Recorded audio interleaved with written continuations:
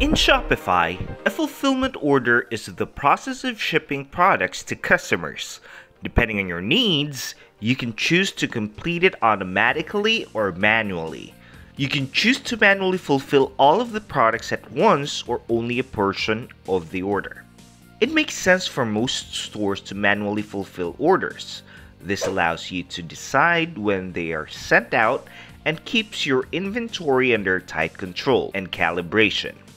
If you choose the manual order fulfillment option, make sure you don't choose automatic fulfillment in the order processing section. The seller might be involved in purchasing and delivery process by manually fulfilling orders. In this tutorial, we will walk you through in manually fulfilling orders and bulk orders. You can start by logging into your account in Shopify at www.shopify.com. Before we start fulfilling orders, let's go and check the checkout settings to change the fulfillment type on all of your orders. Click Settings, located on the bottom right, and select Checkout on the options. Scroll down to the Order Processing section. This is where you can change if you want your orders to be automatically or manually fulfilled.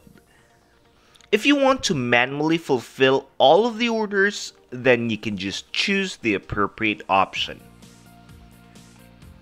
Just save the changes after you've chosen the correct option and go back to the admin page. Click the Orders section located on the left side. The order page in your Shopify admin is where you can start the fulfillment process. After a buyer purchases your product, their orders will appear here. We have 2 orders here that needs to be fulfilled. Click the order that you want to fulfill. Add the tracking number and select the shipping carrier. If your shipping carrier is not listed, then you can choose Others and add the tracking URL on the field. You can then check the customer notification so they will be notified of the shipping details. After you filled in everything, click the Fulfill Item button.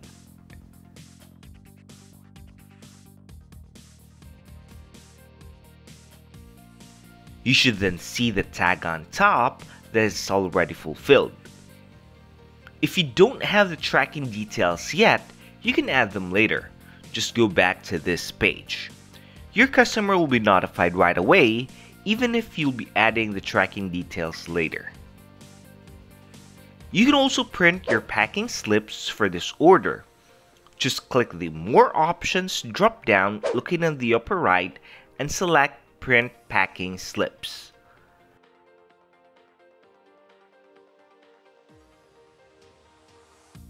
Just print this out and include this in your package.